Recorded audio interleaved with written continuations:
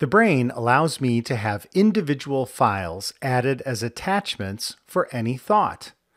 I can also create new files from scratch right within my brain with file templates. In the Content area, I'll click on the Attach button in the toolbar to select Add File from Template. My own custom templates appear on the top under User Templates. System templates appear down below.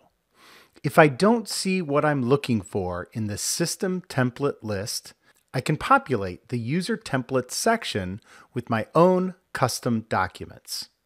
Returning to the Attach button, I'll now select Template Help and follow the on-screen instructions. Anything that I move or copy into my Brain Templates folder will be an option for me to select in the future when adding an attachment into any brain I create. In this case, I'm going to drag and drop a blank file with my company letterhead into the template folder. The file name of this document will be used for the display in my Brain's template list. I'll close the window and return to the Brain.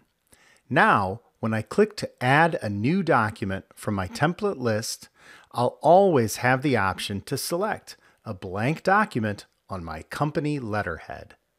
Create a customized digital brain that fits your needs by adding your own file templates.